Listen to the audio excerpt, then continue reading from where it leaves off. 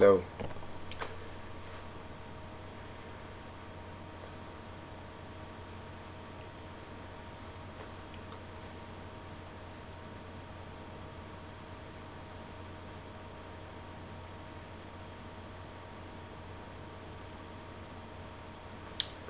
This is my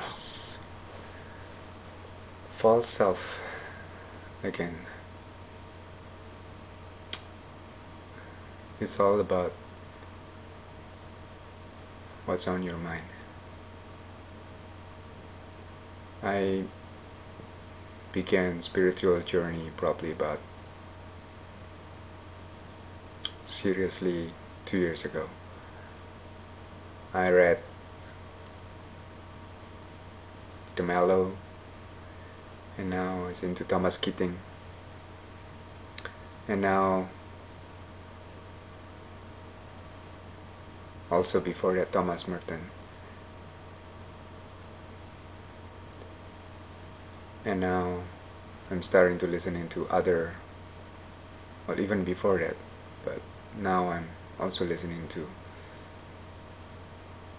what I consider enlightened people like Osho or Mojo recently from YouTube. And I just want to share my thoughts. That's the essence is basically to find the inner peace, to find God. Everything is already there inside. One thing that we have to do is to drop our illusions, to drop our programmings, what's inside our head, to drop our attachments, to drop our egos, to drop our false belief. In Christianity we call it false self. In Indian culture, I think they call it Maya, illusions. In Buddhism, they call it attachments, and it's basically the definition of attachment is there are two kinds of desire.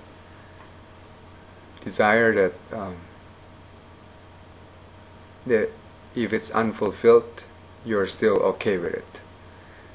But the other kind of desire, which I'm going to describe, and this is the category of attachment, is the desire where if you cannot fulfill that, you feel unhappy.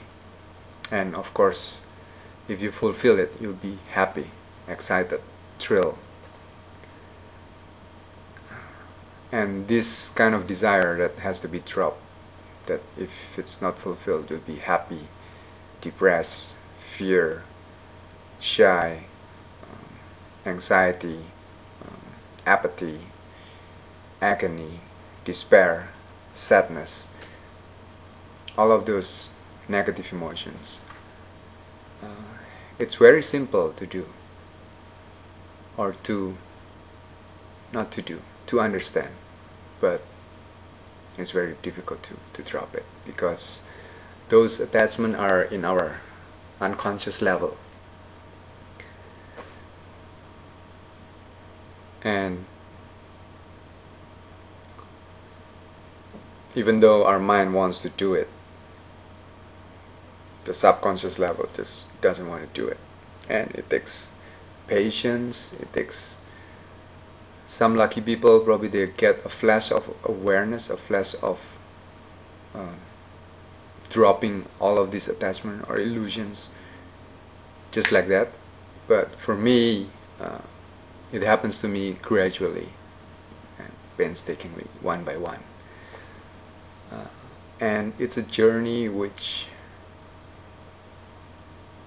for me has been joyful, has been painful, has been lonely, and but in that loneliness I found solitude. I found inner peace.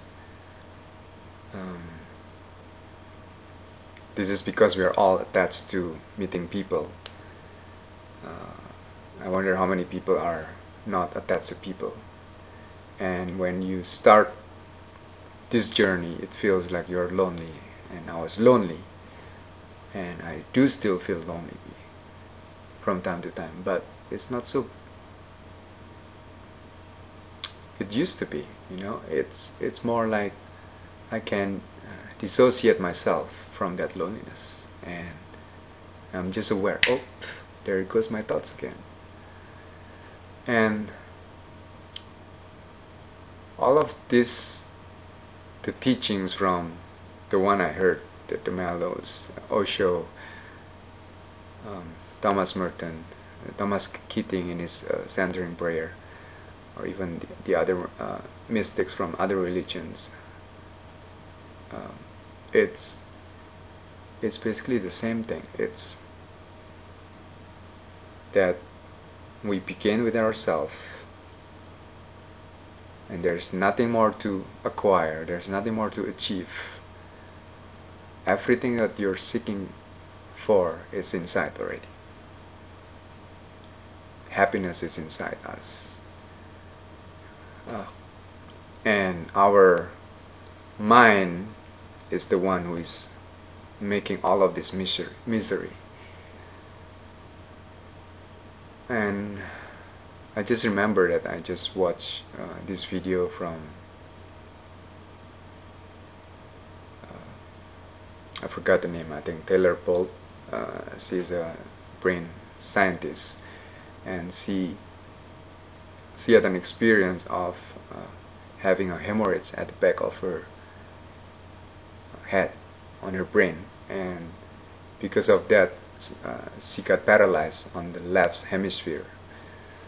You can watch this video on your own, but to take this story short, because of that experience, she was paralyzed. Her left brain, which is the function of the left brain basically, is to think the past, to think about the future, to think methodically, to think in numbers, to think logically, while the right brain is about this present moment, this awareness of having this present moment and being here right now. And because of that, she felt a tremendous euphoria, a tremendous oneness. She felt like an energy being. She couldn't differentiate herself with other creatures. She felt everything is one. Everything is cells, it's molecules, it's we. There is no I. So the left brain is the one we have a lot of thoughts, a lot of things going on. We want to do something, we want to do this. I haven't read Eckhart Tolle with his book The Power of Now, but I think what he's saying is about the same thing. Basically, the power of now, I think, from what I heard from my friend who already read it, is about being in the present moment. But we cannot do this. It's as simple as that, but we cannot do this because